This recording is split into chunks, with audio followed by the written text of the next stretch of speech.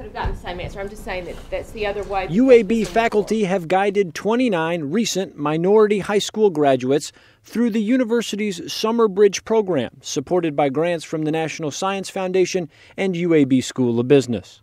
The Summer Bridge program is a 7-week program. The program is designed for students that are majoring in science, technology, engineering, or mathematics, or business. You get the opportunity to stay on campus and enroll in 6 hours worth of credit courses. And the Summer Bridge program is basically a transition stage between high school and college.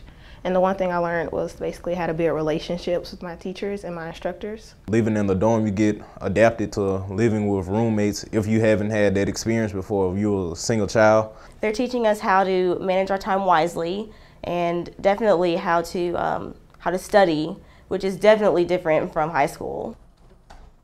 As they solve the problems of adjusting to life on campus, program organizers say the Summer Bridge participants will transition well come the fall, and they can chalk it up to their time in the UAB Summer Bridge program.